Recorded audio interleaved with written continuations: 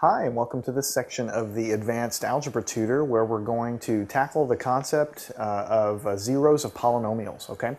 So what we want to do is kind of paint the big picture about what we're doing here and crank through the math, and I think you'll understand pretty simply what's going on.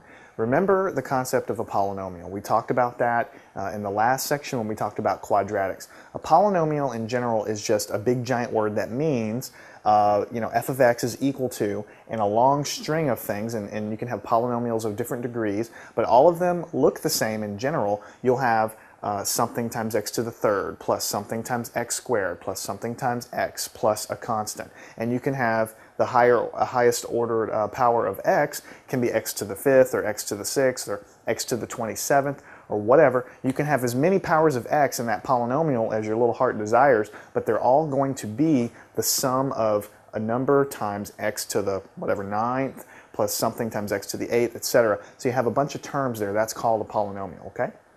Now the simplest polynomial, the simplest polynomial other than a line that we've talked about quite a bit is the quadratic, okay, which is just another fancy word that means a function, f of x, that has an x squared term in there. So you have an x squared. And we already talked about that the x squared just looks like a parabola, okay? Now where that parabola is located on the xy plane is just a function of what the actual function is. So it could be here, or down, up and down, left and right, depending on exactly what the actual function is. But the general shape of it is going to look like the parabola that you already know and love, okay?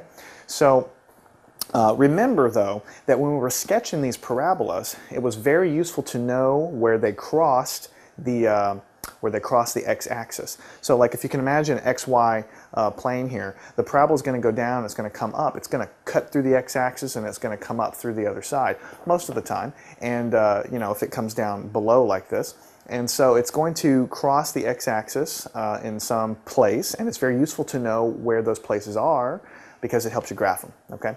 Now, we're going to generalize here, and we're going to say now for polynomials more complicated than a quadratic, okay, so you may have a x cubed term in there, or an x to the fourth power in there, or an x to the fifth, or an x to the sixth power, okay?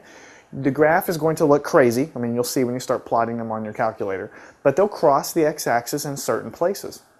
And it's very useful to know where they cross the x-axis because it helps you sketch these things, okay? That's why we do this. So I'm going to introduce a new term, and this new term is nothing more than it's nothing complicated, it's just a new term for you to know, and that is called the zero of a polynomial.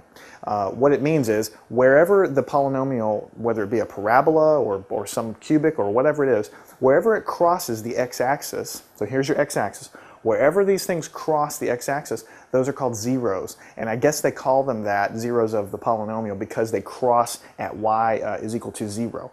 So here's the y-axis here. They cross at y equals 0, so they call them zeros of the polynomial.